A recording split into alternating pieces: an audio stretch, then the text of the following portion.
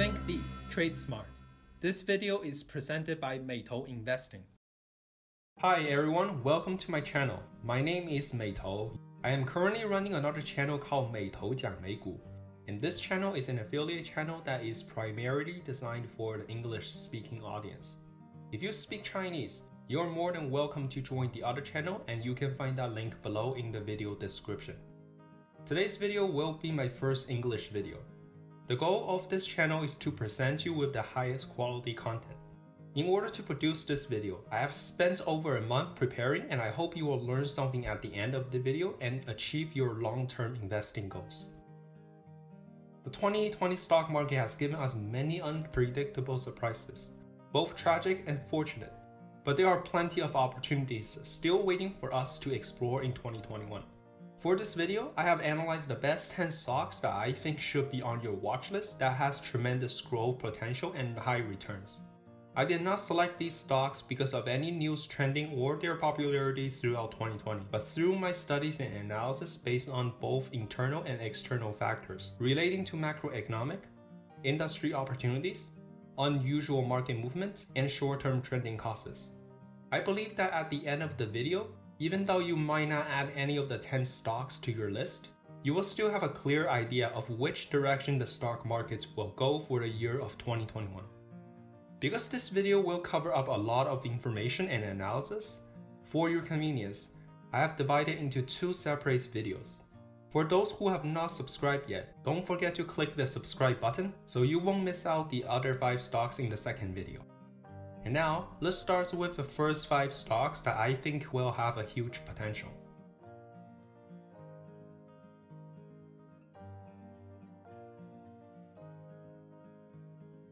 Number 1. Apple, stock code AAPL, current market value 2.18 trillion. Among all the megatech companies, Apple is the ideal stock that everyone should consider on their list. If you look at it closely, you will see that it has a very strong and solid fundamental, excellent corporate culture, and a wide range of economic moats that can take days for us to discuss. For these reasons, Apple is the ideal company for long-term investing. And if we look at 2021 alone, Apple will still surprise you with its attractive growth potential. First of all, not so long ago, Apple introduced the MacBook Air equipped with its first self-designed M1 chip. This innovation, in other words, is subversive to Apple's current business model. In regards to Apple's M1 chip, market experts are excited to see its performance. It is more cost-effective at an affordable price with more integrated graphic and faster speed than any existing chip. And if we look at the market, some consumers are buying the new MacBook only because of the M1 chip. Also, it is very predictable that Apple will make the M1 chip the standard for its MacBook series within 1 to 2 years.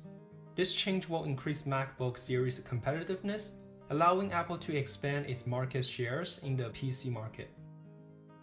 Secondly, there are many evidence supporting the prediction on the sale of iPhone increasing significantly in 2021. That is because of the 5G service of iPhone 12. Whether you or any other Apple fans change iPhones regularly or occasionally, as the 5G network becomes more as a phenomenon, you will need to buy the new iPhone regardless. Buying the new iPhone is not only an upgrade, but also keeping yourself up to the future standard. According to analysts, Apple is planning to increase the production of iPhone by 30% in the first half of 2021, up to 9.6 million iPhones per year. This prediction is also hinting at a significant growth of iPhone sales in the short term. And lastly, according to Reuters' latest news, Apple is planning to join the electronic vehicle market shortly, and predicting its first electronic vehicle to be mass-produced as early as 2024. In the meantime, Reuters also states Apple will develop and produce its own batteries. The success of the M1 chip can prove that Apple can accomplish success on diversifying and expanding its product lines in the future. Plus, Apple's corporate culture of pursuing the ultimate user experience and its product success will pass on combining its software and hardware. The market is very looking forward to Apple's electronic vehicle. Because of all of those reasons I mentioned above, I think Apple's stock price will continue its strong growth in 2021. Number 2. Adobe, stock code ADBE, Current market value, $229 billion. Adobe is a company that focuses on the creation of multimedia and creativity software products. Adobe's products covers pretty much anything you can imagine in regards to designing. Besides its most well-known PDF software, its products also include Photoshop, animation software Flash, video animation and effect software After Effects, audio editing software Audition, website designing software XD, and many others. Adobe's dominance in the designing business is equivalent to Google's dominance in the search engine business, the top and the only leading company in their specialized field. In my previous videos in my other channel, I have discussed Adobe. For those of you who wish to learn more about it, you can go back to it after watching this video. So, why did I add this stock to my list? The main reason is the expansion of content making over the past decades. 10 years ago, self-media specializing on text contents grew exponentially following the increasing number of users on Facebook, Twitter, and China's WeChat and Weibo's individual bloggers and public channels. And as technologies keep reshaping the movements of our daily lives, user experience has shifted the focus from text content to video content. It is just a matter of time for video content to outpace text content, and we already see some symptoms of this transformation. Over the past few years, everything including entertainment, education, news media, and socializing, we are experiencing videos as a common experience in our daily activity. And now, I think that video content will be one of the biggest trending in the next 10 years. And Adobe, as the first content creation choice for corporations and individuals, is going to be the biggest winner of this transformation. You may ask me this question, why not invest in companies providing video platforms, such as China's recent rising star Bilibili.com, but instead invest in Adobe? Something you need to keep in mind is that video platforms are a very competitive market, particularly for those new starters that are looking bright over the long term. The risk is also very high and unpredictable. If we look at China as an example, in the first 10 years of 21st century, text content platforms such as Renren.com, Douban.com, and Tianya.cn were looking so dominant in the market, but then they lost the majority of their market shares due to many different reasons. And now, we look at the video content market. The risks for platform companies are significantly high and unpredictable. So, instead of making risky bets on these platforms, why not pick software providers such as Adobe that has the least risk? Because Adobe's economic moats are so wide and the content producer's reliance on its software, investing in Adobe both eliminates risk and provides very attractive returns. Number 3. Lemonade, stock code LMND. Current market value, $8.4 billion. Lemonade is one of the disruptive technology companies that sells insurance using AI through its desktop and mobile apps. Its current business covers from home insurance to pet health insurance. Unlike traditional insurance companies, Lemonade developed a very high technical chatbot using machine learning to collect, manage, and match the customer's provided information to deliver insurance policy and handle claims. This innovation has significantly reduced the labor cost.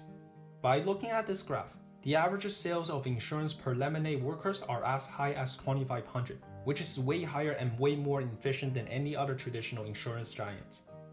And because its labor cost is cheaper, Lemonade's insurance premium is much lower than any other insurance companies. Besides sales through AI, Lemonade also brought changes to traditional methods of processing payment. Over the past, when an insurance company sells insurance to you, the company is profiting from the monthly premium you pay. But this practice sometimes causes worries for customers that insurance company may have sold insurance at an overvalued price. Instead, Lemonade states that only 20% of the premium are received as profits, and that the rest are used for future indemnity. And after the indemnification, if there is any remaining balance, Lemonade will donate the amount to charity and other non-profit organizations. This may look like Lemonade is trying to build a peaceful world, but the deeper implication is that it undermines the conflict of interest between you and your insurance company. Instead of having no idea where your premium goes and how it is calculated, Lemonade makes the transaction of your premium highly transparent and increase your confidence in their services. With the relatively lower premium pays and a highly transparent system, Lemonade has won the heart among young people. And these young people are those who we call the millennials, who are primarily targeted by Lemonade. I'm really looking forward to companies reshaping traditional business practices, particularly those companies with disruptive technologies. However, introducing disruptive technologies can be risky, and its outcomes are unpredictable, just like Facebook's initial launch in America or blockchain technology. But adopting new technologies in traditional business model is less risky than in new business models. In Lemonade's case, its adoption of AI considers both the experience of predecessors who worked in the insurance field for many years and the consistent market demand for quality services. With the combination of these two factors, the competition in the market can also facilitate the success of adopting new technologies in traditional business. I also think that AI is the most feasible and disruptive technology that will reshape the world, and I will make a video in the future just on the AI industry. For the insurance business, I believe that the transformation of replacing human labor with AI will be the future in this market. For AI technologies, first mover advantage is the key to stay competitive. The earlier you adopt AI means that you can collect more data and have more time to train your machines more efficiently.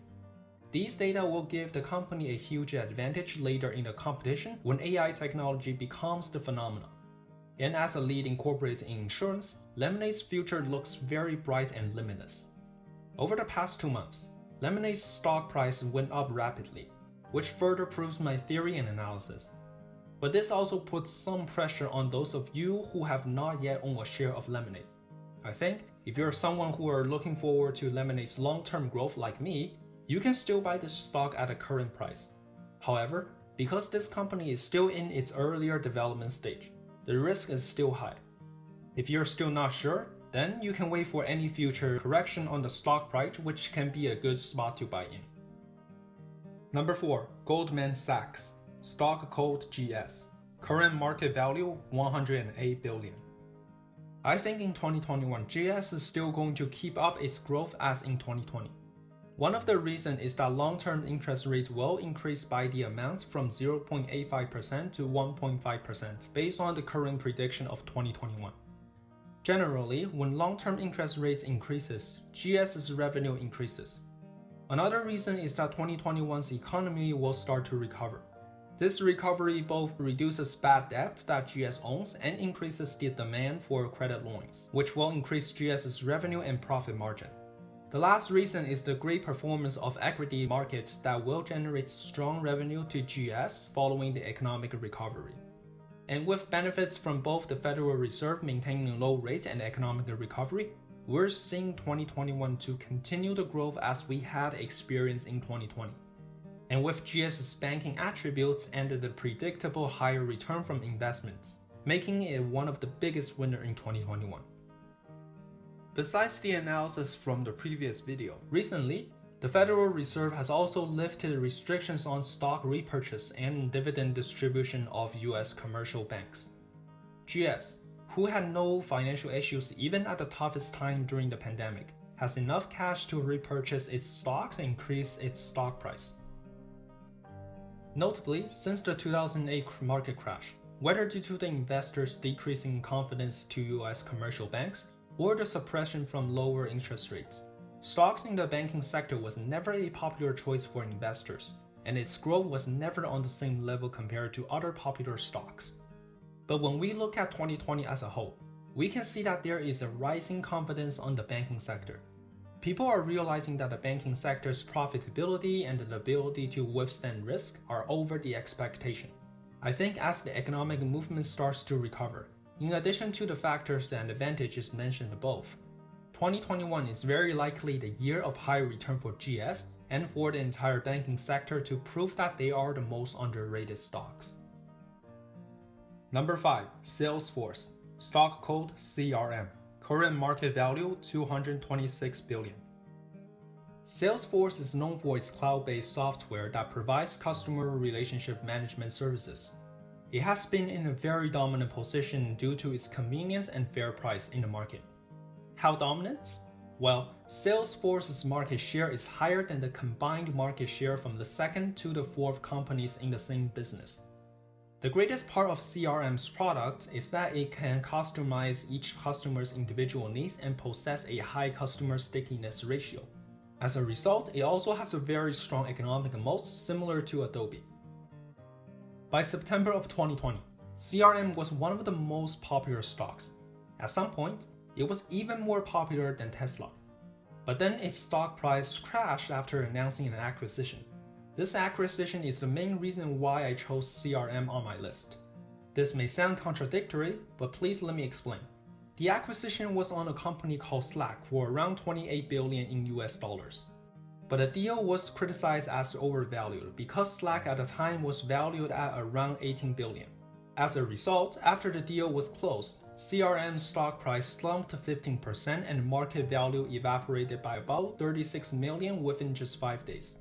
Clearly, if the acquisition was at a fair value, then the case was not an overspending case for CRM, rather a deal that should never take place. Because if we look at CRM's stock price, based on the simple math, CRM plus Slack was clearly 1 + 1 equals less than 2 situation. But something that not many investors know is that when an investment bank evaluates a company's valuation after an acquisition, they do not look at the stock price of the sold company. Rather, they look at the overall valuation of the merged company. The initial purpose of the acquisition is that Company A, by acquiring Company B, both companies can work together and perform more efficiently. In other words, the goal is to make 1 + 1 equals more than 2. This increment is normally known as synergy. So for a Company A, when it acquires Company B, the exceeded money it paid to acquire B is to pay for the synergy that it desired as a result of the deal. From my point of view, the Slack deal was ideal for CRM's long-term goal. For me, I use Slack on a day-to-day basis. It was designed to be the ideal communication software at a workplace. Slack is a software that you can enjoy and comfortably use that you will not consider abandoning after using it. As a chatting tool, the user experience it creates even surpasses WeChat and WhatsApp to some extent. As a communication tool, its functionality and convenience are much better than email. Also, both Slack and CRM's product positioning fits well with each other. Perhaps the deal is not going to make a huge impact in the short term, but I think Slack's strategic implication to CRM's long-term planning is very critical because the communication software is urgently needed for CRM's customer management services. In my opinion, when the two platforms combine together, it will increase user stickiness and a wider economic moat for CRM. I think the investors have overreacted to the Slack deal, which provides a good opportunity to buy in now since CRM is at a relatively low price. At the end, I'm really excited to see the Slack and CRM to achieve that 1 + 1/2 result in 2021. Here are the first 5 stocks on my list for today's video. Due to the length of the video, I apologize that I could not go through all the details at once. And before you make your own investment decision, please don't copy and paste somebody else's work. I do own shares of these stocks that I have just analyzed because it fits well with my strategy. So you should have your strategy on your own, and you should always consider advice from different sources and have your own thoughts. If there are any companies you wish to appear in my future video for further analysis, please leave a comment below with the name of that company. I will consider them as a topic for my future videos. The second half of the video will be more exciting, and I really hope you don't miss it. If you like my videos, please click the subscribe button. Your supports are much appreciated.